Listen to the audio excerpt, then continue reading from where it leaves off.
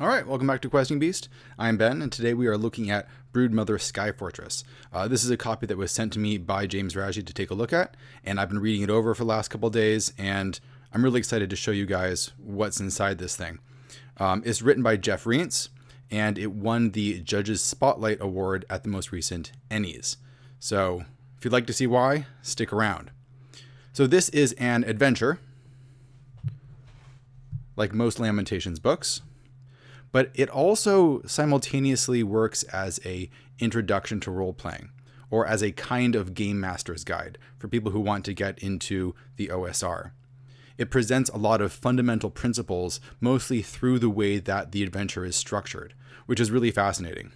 Jeff Rientz is one of the original bloggers in the OSR and is enormously influential. So this is a long time coming. It's a very sturdy book. Hardcover. When you open it up, there's no cracking, there's no pages falling out. Like most Lamentations books, extremely sturdy and well put together. And again, like most Lamentations books, it uses the end covers for useful information, or the end papers rather.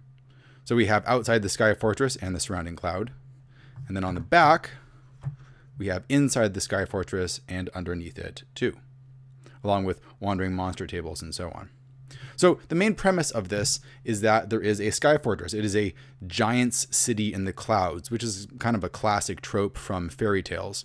Except this is populated by giants that are raiding the world below them, trashing things, destroying your campaign world, and it's up to players to try and go up there, find the loot, and maybe take out the giants, although they're intentionally very, very tough. Everything is done in this old 60s cartoon style, which is really refreshing for a Lamentations book. It's great to see all these different styles coming out.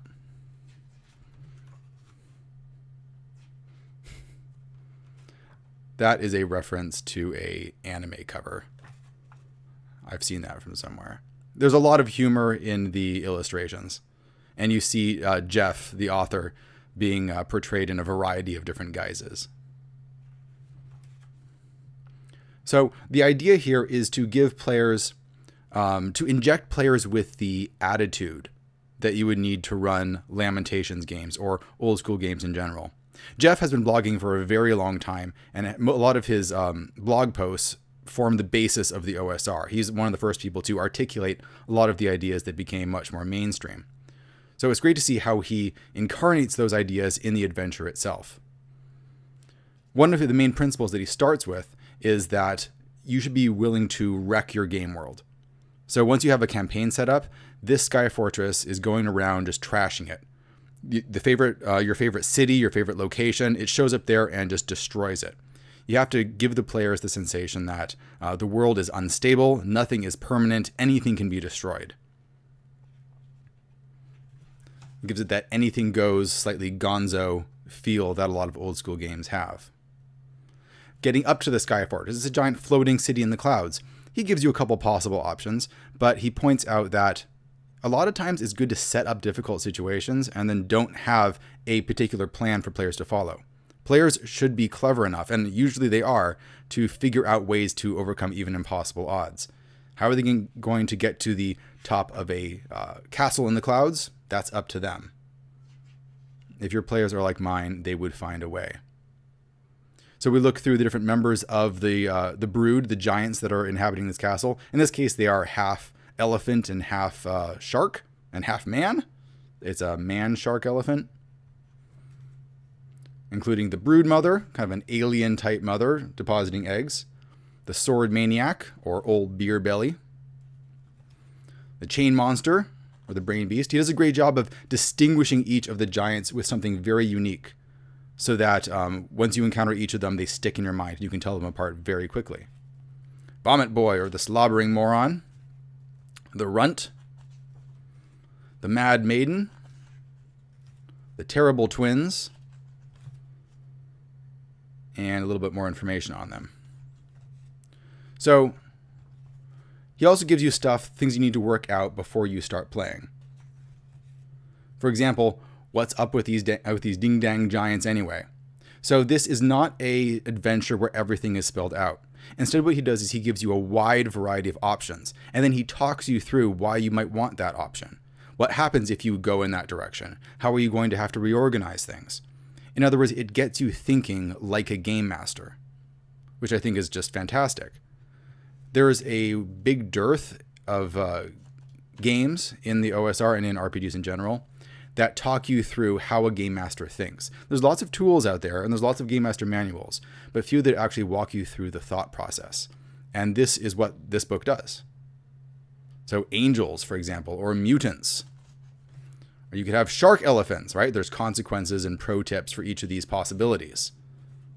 Who built this crazy place? So these giants have taken it over from someone else. Well, who were the original builders? Titans, angels, space gods, or real gods? Each of which has consequences for the adventure. I love these Jack Kirby-esque space gods. That's fantastic. Real gods like Zeus. Minor issue, the wretches under the tunnels, so there's a lot of mutants living underneath the castle in the clouds that you can deal with. And use this handy list to customize the poor bastards who eke out a meager existence in the tunnels below the SkyFortress. So it's going to be different every time. So going into the SkyFortress itself. Monster placement rules, where they're going to be. You can randomize everything, or you can just choose for yourself. Sorry if there's a bit of glare on these pages. They're very high quality and very glossy, but they reflect my light like crazy.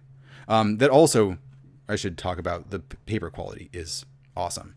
That's another common thing I'm seeing with a lot of Lamentations books, where they feel really heavy, even if they aren't terribly long, just because the quality is so high. So wandering monster charts, also found at the end pages in the back. Lots of different indoor locations. You got a Wolverine type ape here. You got a lot of things that could conceivably throw the entire adventure off course, and I love that.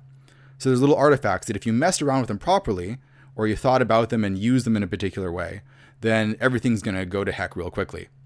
Things are going to get much more dangerous, much more catastrophic, and you're going to have to deal with this new situation that you've brought onto yourself. So this is the opposite of a railroady adventure. He intentionally puts a lot of things in here that make it impossible to railroad and would force any game master running it to improvise a lot. Because one of the themes that you see running through a lot of OSR adventures is that they should be entertaining for the game master as well. And they should be surprising for them. The crypt, some outdoor locations. You have Golden Obelisk that attracts lightning and draws it away from actually damaging the area. However, it's covered in gold. So the players are going to be very tempted to strip it of all its gold. But if that happens, you've now weakened the enchantment, and the next storm that the place runs through is going to devastate it. You're going to have to deal with the lightning. There's a lot of treasures that are inconvenient, which is great, like statues that could be worth a ton of money to the right person, but they're giant marble statues. So you have to think about the logistics of how you're going to move them. That gets players thinking about, thinking out of the box in terms of how they're going to actually get their money rather than just stacking it into their coffers. I love it when players have to rig up things in order to get rich. Things are happening below the ruins. Monster stats. So he gives you some typical OSR stats, like Lamentation stats that you could use to run this. But he also gives you his own way of running it. So for example, here's a crazy way, there's a thing that you could do. Armor? None. You don't have to roll armor. There's no AC. If you attack the monster, you automatically hit them. But it has really strong damage reduction. So players are not incentivized, rather, to just run up and hit the thing over and over, because normal weapons aren't going to do much. They're going to have to get much more creative. Maybe drop the monster from huge heights, or use powerful spells against it, or turn the monsters against each other. Anything that makes a monster too powerful to attack in a head-on assault is usually a really good thing. Basically anything that gets the players thinking. A number of crazy malevolent visions. These are all crazy. 6. Attack ships on fire off the shoulder of Orion. Or let's see. A mutant Tyrannosaurus Rex with a glowing third eye is cast into a steaming lake, only to be torn to pieces by hideously fanged piranha mermaids. Or what's some other great ones? The final moments of Ragnarok Zero. Most of the concept avatars of creation lay dead within the glittering tesseract, leaving only the tiny fragments of surviving concepts we know today.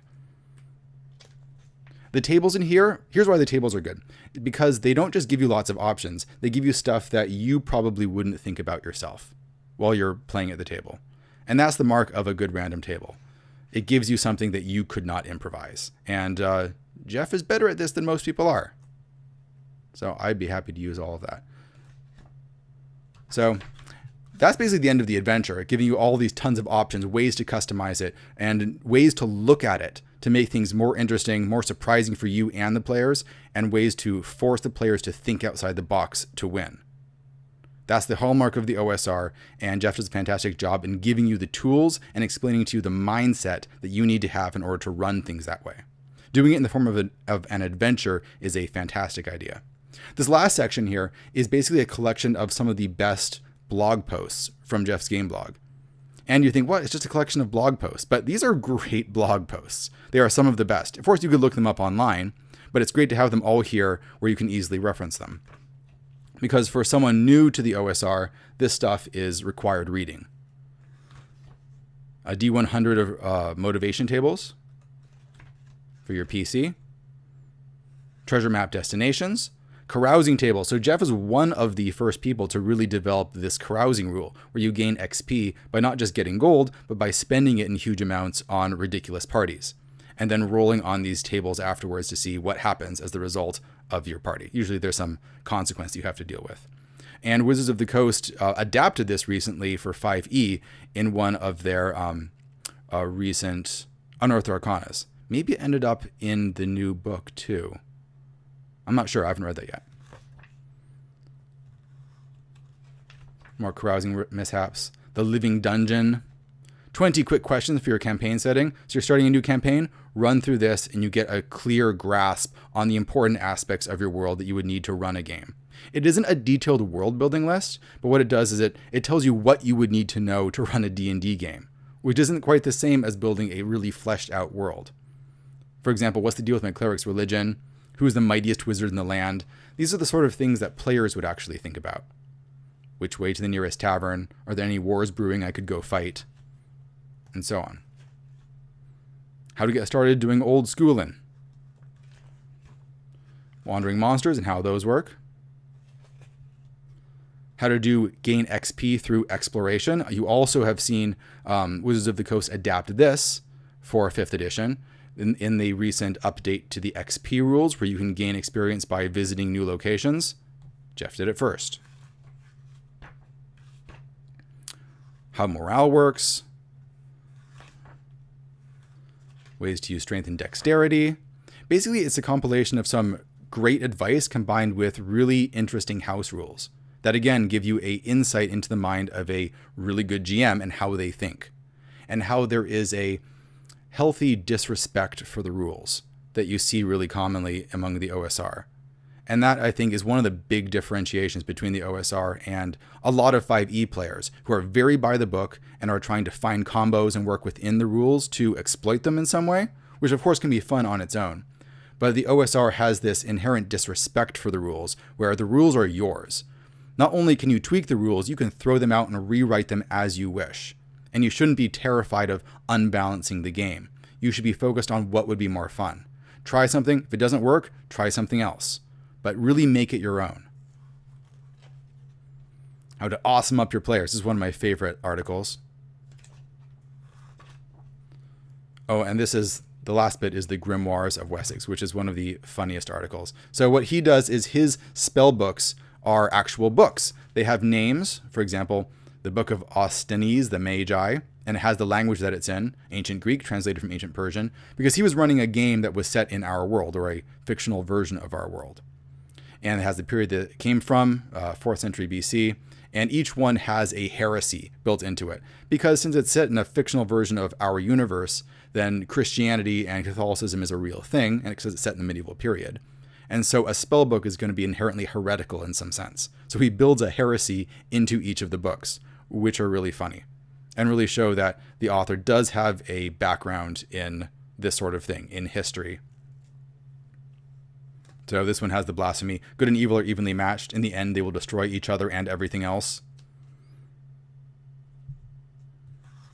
Or that Adam was the first wizard, or things like that. which is funny if you're a student of theology and history. There we go. We got 100 of them. So that's Broodmother SkyFortress. Basically, should you buy this book? If you're already really familiar with Jeff's stuff, then the half of the book you may have read already. However, if you are a new player, if you're curious about Lamentations, if you're curious about old school games, this is pretty much the ideal place to start in terms of giving you an adventure that pushes everything that's OSR directly into your hands and gives you concrete advice on how to use it, and then gives you a lot of advice at the back about the OSR in general.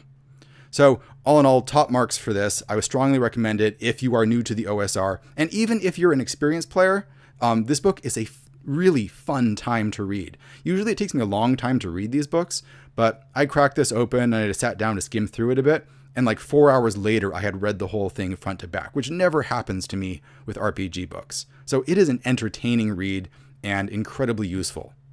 So that's it. Broodmother SkyFortress. I will put links down in the description below where you can check it out. You can get it in hard copy and of course in PDF. And if you'd like to see more videos like this, please remember to subscribe to my channel.